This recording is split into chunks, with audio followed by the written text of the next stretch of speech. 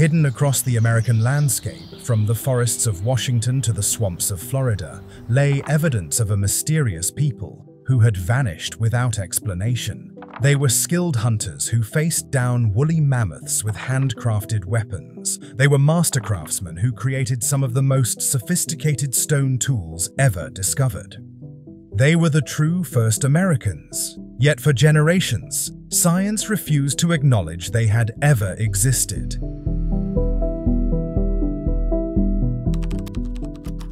Long before Columbus set sail, before the great Aztec and Inca empires rose to power, before the mound builders of Cahokia shaped the Mississippi Valley, America belonged to a people whose very existence challenged everything scientists thought they knew about human migration. The evidence had been accumulating for decades, scattered across archaeological sites from coast to coast. Stone tools of unmistakable human manufacture appeared alongside the fossilized remains of Ice Age giants, creatures that had been extinct for over 10,000 years. Yet the scientific community, bound by rigid assumptions about human capabilities and migration patterns, dismissed these findings as contamination or misinterpretation. The intellectual gatekeepers of the early 20th century could not accept that Stone Age hunters possessed the skill and courage necessary to cross into an unknown continent and thrive in one of the most challenging environments human beings had ever encountered. Their worldview simply had no room for such remarkable ancestors. By the way, if you enjoy this sort of content and want to see more detailed breakdowns of our genetic ancestry, go ahead and subscribe to our channel. Now, back to the video.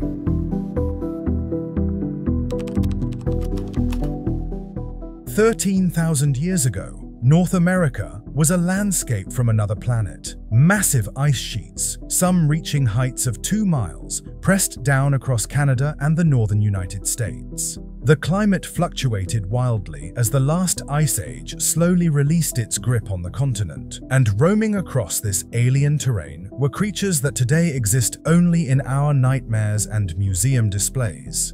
Columbian mammoths, standing 14 feet tall at the shoulder with curved tusks longer than telephone poles, thundered across grasslands that stretched to every horizon. Giant ground sloths the size of modern elephants browsed on vegetation that no longer exists. Saber-toothed cats with 7-inch canine teeth stalked prey through forests of spruce and pine that extended far south of their current range. American cheetahs, faster than their African cousins, raced across plains where cornfields now grow. Into this world of giants stepped the Clovis people, small bands of hunter-gatherers whose courage and ingenuity allowed them not merely to survive, but to flourish across an entire continent in less than 4 centuries. Archaeological evidence reveals the breathtaking audacity of their lifestyle. At sites from Montana to Mexico, mammoth skeletons lie beside carefully crafted Clovis points, many still embedded in the massive bones where ancient hunters placed them. These were not scavengers opportunistically feeding on already dead carcasses. These were active predators who developed sophisticated strategies for bringing down the largest land animals on Earth. But the Clovis people were far more than mammoth hunters. They caught fish from ice-cold rivers, snared rabbits and other small game, gathered nuts and berries across vast seasonal ranges, and crafted bone needles for stitching warm clothing from animal hides. They lived in a world where winter could kill you in hours, where predators larger than modern grizzly bears prowled the darkness, where a simple injury could mean death for an entire family group. Yet they thrived.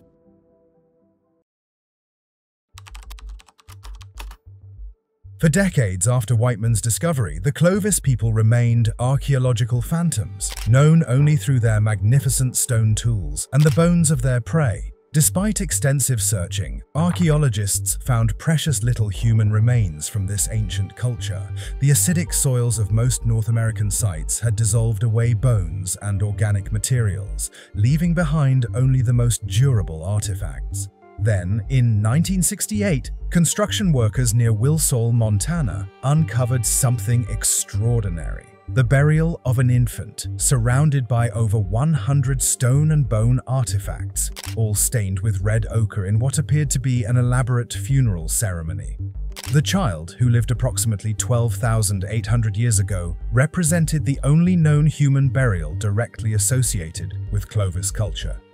For nearly half a century, this precious discovery waited in museum storage while science developed the tools necessary to unlock its secrets. Finally, in 2014, advances in ancient DNA extraction allowed researchers to sequence the genome of this Clovis child, a boy who had died over 12 millennia ago, but whose genetic legacy would revolutionize our understanding of American prehistory. The results sent shockwaves through the scientific community. This infant's DNA revealed that he belonged to a population directly ancestral to virtually all Native American peoples throughout both North and South America. Genetic analysis suggested that approximately 80% of all modern Native Americans could trace their lineage back to this child's people.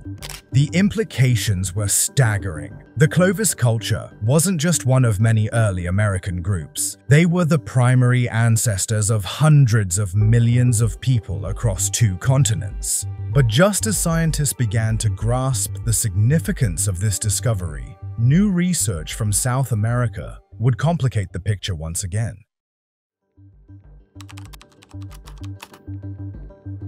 While the genetic revelations dominated headlines, archaeologists continued uncovering evidence of the Clovis people's remarkable technological sophistication. Their signature spear points represented some of the most challenging stone tool manufacturing ever attempted by prehistoric peoples. Each Clovis point required extraordinary skill to create.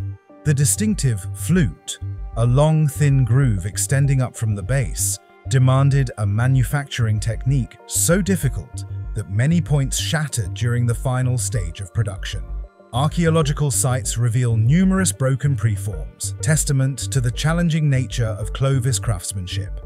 But perhaps most remarkable was the geographic scope of Clovis Technology. Raw material analysis reveals that these ancient craftsmen traveled extraordinary distances to obtain the finest stone for their tools.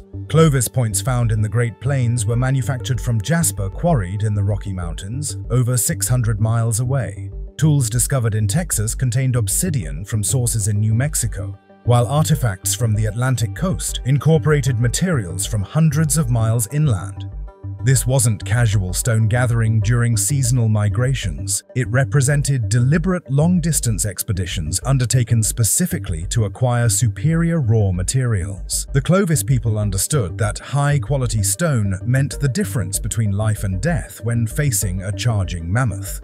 They also engaged in a practice unknown among later Native American cultures, caching. Across North America, archaeologists have discovered over 20 buried collections of Clovis tools, carefully concealed for future retrieval.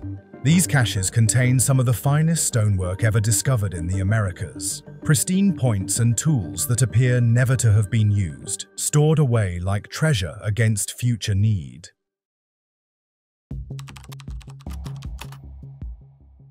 Around 12,600 years ago, something dramatic occurred across North America. The distinctive Clovis tool tradition abruptly disappeared from the archaeological record. Sites that had yielded hundreds of Clovis points suddenly contained entirely different tool types. The sophisticated manufacturing techniques that had defined this culture for centuries simply vanished. What caused this sudden transformation? The answer lies in the rapidly changing world around them. The Pleistocene epoch was ending, bringing dramatic climate shifts that transformed the entire continent. Rising temperatures melted the massive ice sheets, fundamentally altering weather patterns and ecosystems. Many of the giant animals that had defined the Clovis world began disappearing. Not just the mammoths and mastodons they hunted, but entire communities of megafauna that had co-evolved over millions of years. Some researchers have proposed that the Clovis people themselves contributed to these extinctions through overhunting, but the reality appears far more complex. Climate change, habitat loss, and human predation likely combined to push vulnerable species past their survival threshold. The Clovis people found themselves masters of a world that was rapidly ceasing to exist, yet they didn't simply vanish. Instead, they adapted. Archaeological evidence suggests that Clovis technology evolved into the various point styles that characterized later Paleo-Indian cultures. Folsom points in the Great Plains, Cumberland points in the southeast, and numerous other regional traditions. The people themselves continued, but their way of life transformed to meet the challenges of a post-Ice Age world. Recent genetic studies support this continuity. DNA extracted from Native American populations across the Americas consistently shows links to the ancient Clovis genome, confirming that these remarkable people were indeed the primary ancestors of the indigenous populations that Europeans would encounter thousands of years later. But what investigators discovered in the mountains of Colombia would soon reveal that the Clovis people weren't the only mysterious population to inhabit the ancient Americas. High in the Colombian Andes, at an altitude of 8,500 feet above sea level, lies a windswept plateau that once harbored one of archaeology's most puzzling mysteries. The Bogotá Altiplano, with its thin air and challenging climate, seems an unlikely place for ancient human habitation. Yet recent excavations at the Checua site have revealed evidence of people who lived there 6,000 years ago, long after the Clovis culture had vanished, but still millennia before the rise of the great Andean civilizations. These highland hunter-gatherers, dubbed the Czech People by researchers, adapted to life in one of South America's most demanding environments. They hunted deer and small mammals across high grasslands, fished in cold mountain streams, and gathered wild plants that could survive the harsh conditions. Without pottery or metal tools, they crafted their entire material culture from stone, bone, and organic materials that have long since decayed. Archaeological evidence suggests they lived in small, closely knit groups. Among 7 individuals studied, researchers identified 4 pairs of close relatives, siblings and cousins who shared the challenging mountain environment. 5 were males, all carrying the same Y chromosome lineage common among Native Americans. Their mitochondrial DNA showed greater diversity, suggesting they maintained connections with other groups despite their geographic isolation. But when scientists extracted ancient DNA from these mountain dwellers, they discovered something that defied all expectations. The Czech people's genetic signature matched no known population, ancient or modern. They weren't related to the Clovis people of North America. They showed no special connection to other early South American populations. They didn't even share particular affinity with modern Andean peoples. Instead, they appeared to represent a completely separate lineage, a ghost population that had somehow reached South America independently and maintained genetic isolation for thousands of years. This discovery shattered the simple narrative of American peopling. Rather than a single migration wave that gave rise to all Native American populations, the genetic evidence now suggested multiple distinct groups had reached the Americas, lived side by side for millennia, and sometimes replaced each other in ways researchers are only beginning to understand. The discovery of the Czech people, alongside the revolutionary findings about Clovis ancestry, has shattered the simple story of American prehistory.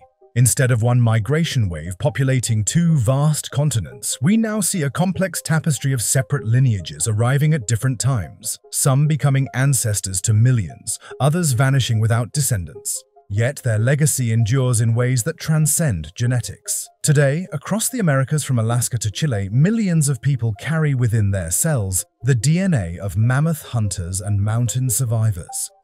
The story of America's secret First Peoples reminds us that we are all descendants of the ultimate survivors, people who crossed unknown continents, faced down Ice Age predators, and developed the sophisticated technologies necessary to thrive in environments that would challenge us even today. Their strength flows through our veins. Their capacity for innovation and adaptation remains our biological inheritance. If you want to watch another interesting video about our unique genetic heritage, check out our video on the Melungeon people of Appalachia, a group that was intentionally hidden by the American government for decades. This was Ancestry Code, and as always, thanks for watching.